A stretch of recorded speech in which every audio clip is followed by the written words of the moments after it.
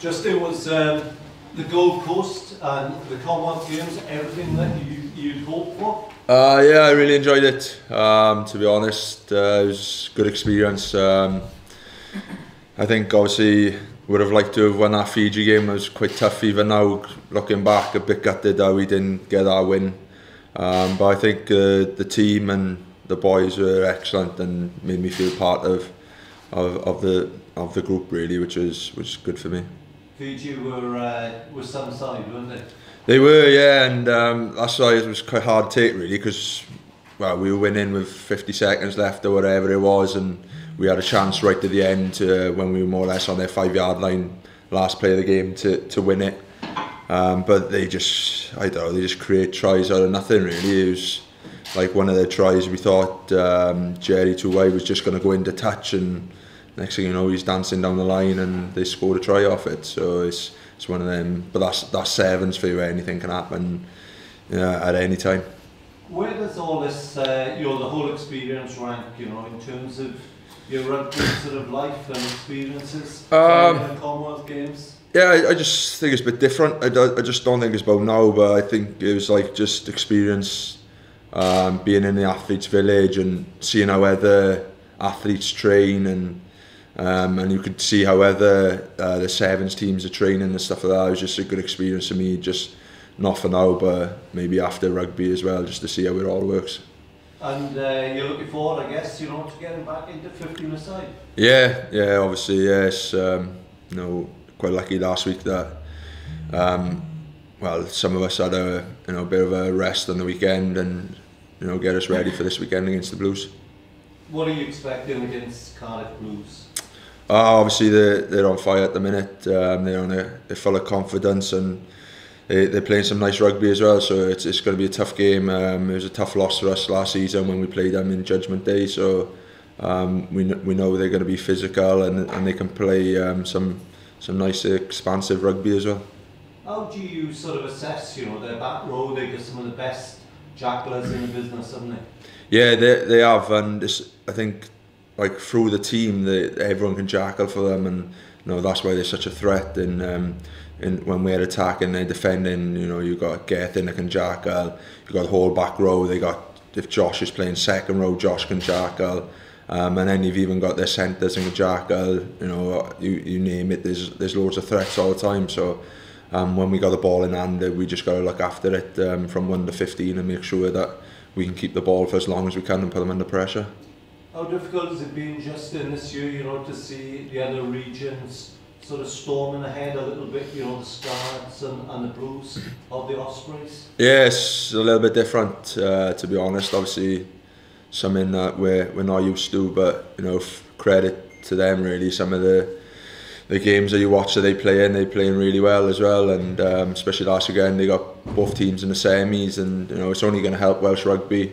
But from an Ospreys point of view, it's something obviously that we wanted to be in and be part of, and yeah, it's a little bit frustrating, but it's one of them seasons where hopefully we can put things right next year and the year after that.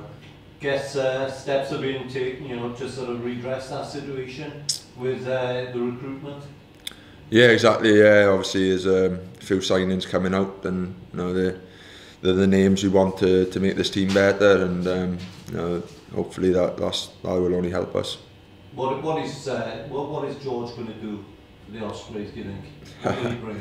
I think we all know what George can do. He's world class, and he's only going to make us better by far. We just, the game that we're trying to play as well it's only going to help us if we got someone like George out wide that finishes tries for fun.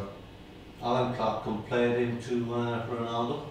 Okay, which one? Cristiano? Cristiano, and he is a superstar. Yeah, exactly. Well, hopefully if he scores as many goals as Cristiano does, then I think we'll all be happy. Yeah, and how do you view Alan Clark's appointment? Yeah, no, he's obviously been great for the boys since stepping up, and I think he's a top bloke. So anyone that steps into the job and is a good guy and respects you as a person, should we say, is always going to help the squad, and we're only going to get better with that. Going back to that Blues back row, you're up against two sort of top Wales back rowers probably in Ellis Jenkins and Navidi. What's your take on those two?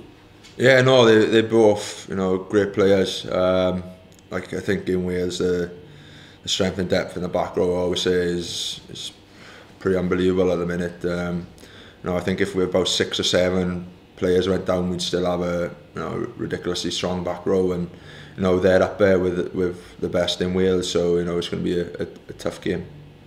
Obviously, George North and Scott Williams and Alan Davis all coming. Are you excited about the Ospreys back line next season? Yeah, it's only going to make us better, and you know, I think, you know, strength and depth in the backs is something that we probably, you know, we need a bit more of, and you know, it's only going to help us as a squad, especially with them 3 coming. And the last time you met the Blues, you beat them by a single point. Are you expecting a close encounter this time, or do you think they're going to be resting players looking ahead to the final? Oh, I'm not sure what they're going to do, but no, I'd imagine hopefully it'll be closer than last year's judgment game, that's for sure, and you know, we can make a game of it and hopefully get the win. And what do you think of Judgment Day? Do you like the atmosphere in the Principality? Does it add something extra to it? Yeah, I think it's getting better every year. I remember at the start there was probably a little bit quiet, should we say, but no, every year I think the atmosphere is getting better, and it's a good day, and I think everyone wants to be part of it as well. Now you hear people saying, "Oh, Judgment Day's coming up." You know, everyone wants to go watch two great games, and no, that's what you want to hear.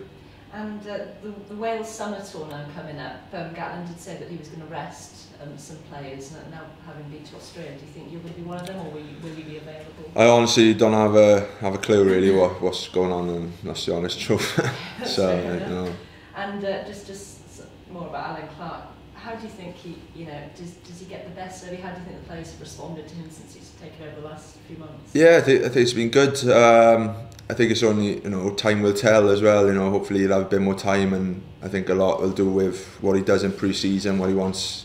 He can kind of put his stamp on the way we want to play, and the way he wants everything to run around the Ospreys and stuff like that. And I think it's, you know, we've got to give Al a bit of time and see how we go from there.